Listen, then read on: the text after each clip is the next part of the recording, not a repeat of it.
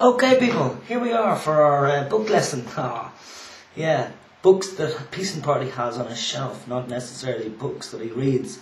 But we've got the Oxford Thesaurus here for all sorts of words to be brought out in my head and mouth. This is also the Český Wörterbuch Slovník Politický lidí when you want to speak Czech. Yes, I've got that book as well, Czech English. Then I've got this really old book that somebody told me that I had to take because it's very old, Eastern German author.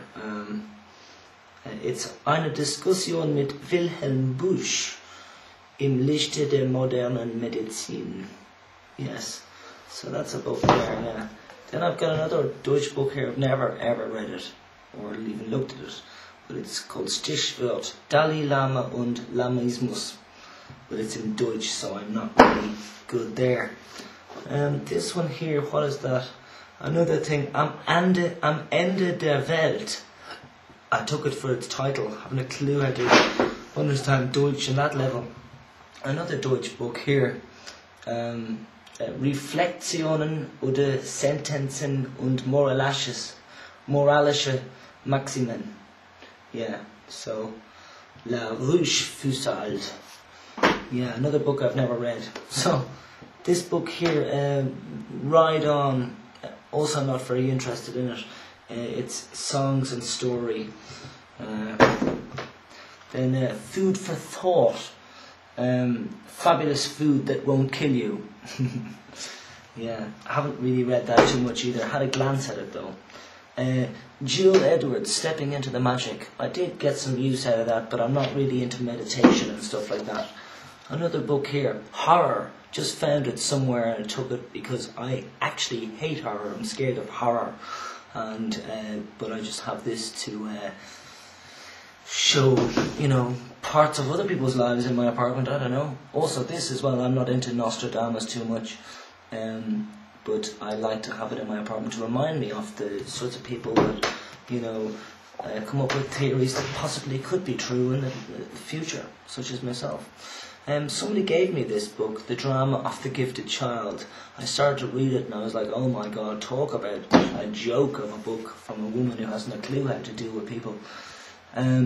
Hard to stomach, very good book from an Irish doctor who actually performs homeopathic stuff and all sorts of other nutritional help, and not just taking drugs, Dr. John McKenna.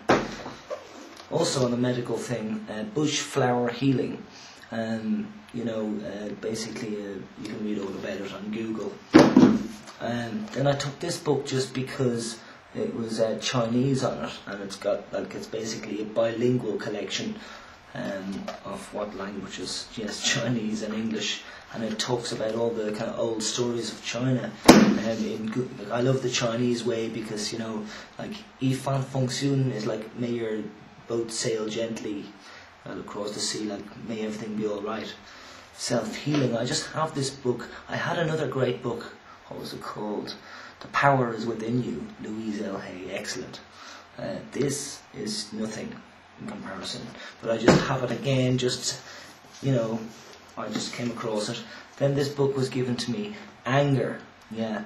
I didn't find it very interesting, or, you know, I didn't get it, you know, but sometimes I got it. The Tone is supposed to be, like, you know, one of the most important books for the Irish, but I'm not that Irish, so I don't, you know, I haven't read it. I don't really get into that sort of stuff. Basic Group Work. Yeah, that's been an interesting book enough, you know, to get some ideas on how to deal with groups and talking to groups. This, I don't know where that came from, but that's on my bookshelf. The Reise Handbook. Yeah, for Zanzibar, I have no idea. Where is it for? I don't know. Anyway. Then I have a book here with no cover, The God, the Lymphs. I thought that was an interesting book for a while as I sat in the toilet.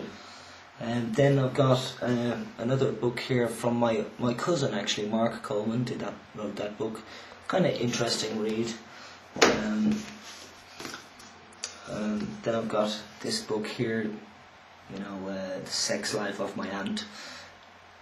You know, I thought at the time, oh, maybe I should read some dribble, and I started to read dribble, and then I realised I don't want to read dribble anymore. Another book, The Four Agreements, which helps with anger stuff, it's supposed to anyway. And simply, I again don't get the meanings behind these stories that are said, or told, or written. I am, thankfully to my brother, subscribed to the National Geographic for the remainder of this year. That's great. That's brilliant. I really appreciate that. I love the National Geographic. Then I have this big thing here, Transitions to a Heart-Centered World. Yeah, and I just discovered it today after I just got all the books out to do this book thing for you, to show you what's on my bookshelf, you know. Körpersprache, like, you know, figuring out how people are feeling by what they're looking like, you know. Yeah, exactly, Körpersprache, which of course I don't get any information from because it's all in Deutsch. I like this book. I bought this instead of buying drugs. No, I'm joking. In Australia, and its price tag still on it. $67.99, $68 basically for that. But Australia's Dangerous Creatures. It's even got like, you know, like kangaroos. Oh Jesus, there's my phone. Oh, that's my mother. I actually bought this book when my mother was there. So, and my mother also bought me this book, Screenwriting Updated, because she thinks I could write films and stuff. And the last book I have is Images of Irish Nature. So, off to my mother. Hello. Good, good, yeah. That's funny, yeah, because I was just, I'm just doing a video now here of Images of Irish Nature, the book that you gave to me, and also the Ride On book, which I never read, and the Screenwriting Updated book. I was just showing people on YouTube what I have on my bookshelf, but I don't read it. So, yeah, all good with you? Cool. Not tomorrow, on Monday.